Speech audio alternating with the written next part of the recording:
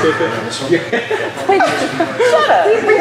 guys, so this how many people have done the Darce before? Okay, so this setup for the Darce, there's a million setups for it. He turns, I lock, I grab hold of my bicep, nice and tight, lean, finish. That's the normal Darce. But how do you get a good guy to do all that? It's really tough, right? He's not just going to do that for you. So what I've been doing lately and what I really like, learned this about a year and a half ago I learned it actually from Josh Hayden a year and a half ago. And I never really got it until like the last month. Now I'm just, sometimes moves just click. All right, now this one's clicking. Straighten your legs. So we're here, all right? Maybe he has an underhook, maybe he doesn't. It doesn't really matter at this point. I want to get underneath this arm. Usually the Darce here would be he'd get the underhook, he'd bump onto his side, I'd shoot my arm in, and really only guys with long arms can do this most times, unless we get rid of it. And now it's over.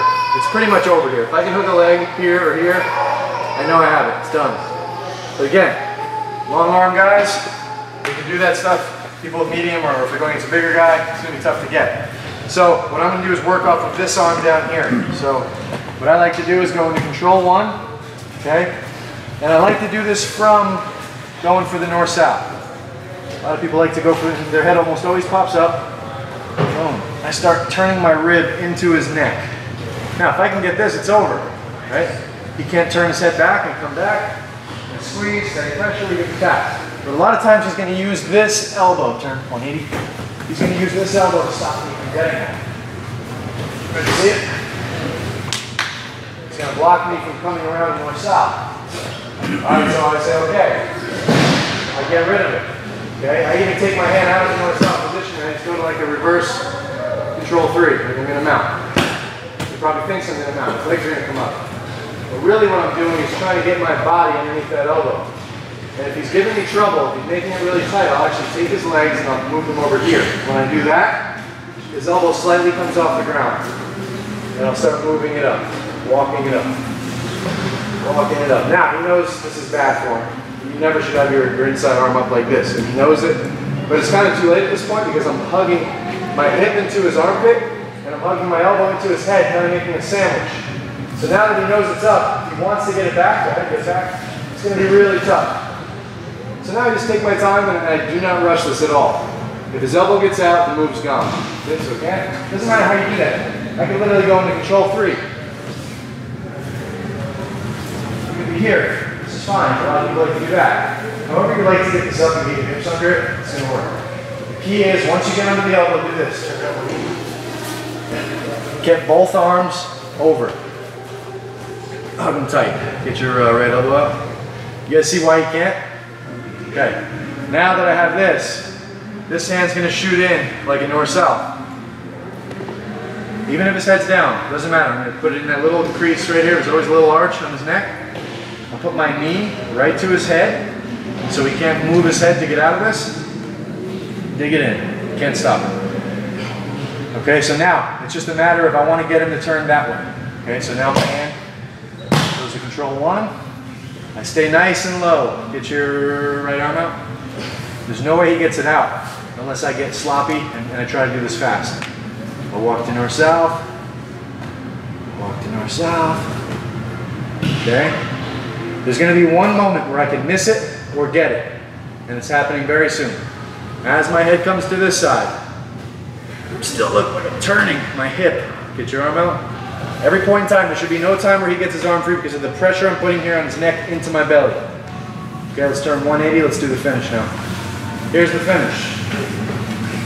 And this is why it's so tight. Because the second I roll it, so look, I'm going to roll my hips now. It's already locked in tight. He's about to tap in like 2 seconds. That's how tight it is right now. So I'm basically doing the Darce on this side, but I set it up from this side. It's here. It's the tightest one there is. It's the tightest one I've ever felt. The tightest one that's ever been on me. The tightest ones I've ever got on people. They tap like usually 2 seconds later, right here. You don't even have to hook a leg, you just squeeze and you're already ready to go. Okay, and look how deep this is. That's the reason how deep this is. If I had 5-inch shorter arms, it would still be enough to get the tap. Okay, and that's why this works for now. That's why I thought it was proud of it. So here. I'm here, start going for the north-south maybe, or maybe I don't. Maybe I just Start getting under his elbow. Maybe he's not giving me that, he's pinning it tight. Whenever I do that, talk for them to stop me from doing this now. You see that? Because he's turned. And he goes back. Come up, hug him. It's fine. Hug him. It's fine. Get that arm free. Now I take my top. My hand shoots in as deep as humanly possible. I like to get it right to the elbow pit. Sometimes you gotta go even deeper. Hand goes in control one. Under it. Now look. Low hips. I want to basically stay low. Turn. Turn. Back up to the head. Sometimes you can squeeze here and get a tap. But you wouldn't do that. You would literally just bring your bicep to your hand. Watch. How do you know when to make that adjustment? Don't do it when his arm is here against his ear. It will never work. I tried it. I squeezed for like 40 seconds and I thought I could get it. Not going to work here. It has to be, like, use your hip to bring it up on top. Once it's up on top, that's your cue. Just go. It's a lock, and then it's a rock towards the head. Like I lean towards his back. I'm not even squeezing, I'm just leaning. And when I lean, my shoulder weight drops on his bicep, his shoulder, only squeeze. Even if he decides he can roll up to the top. It's over, it's over, it's over, it's over. You just keep walking. One more.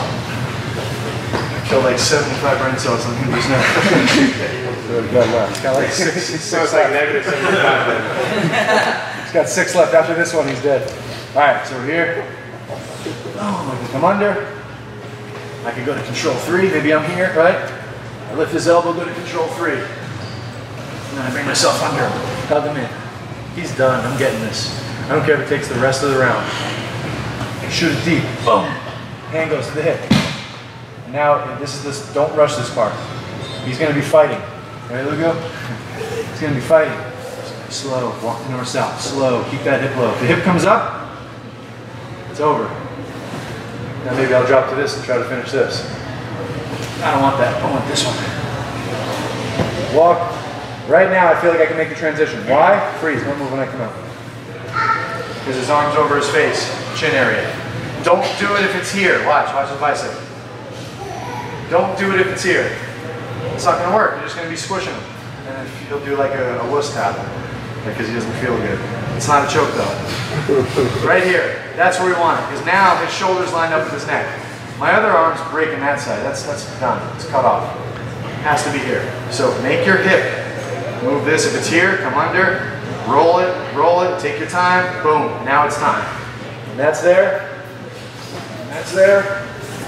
Walk the north south. Lock it. Lean. Squeeze. Let's do it. 1, 2, 3.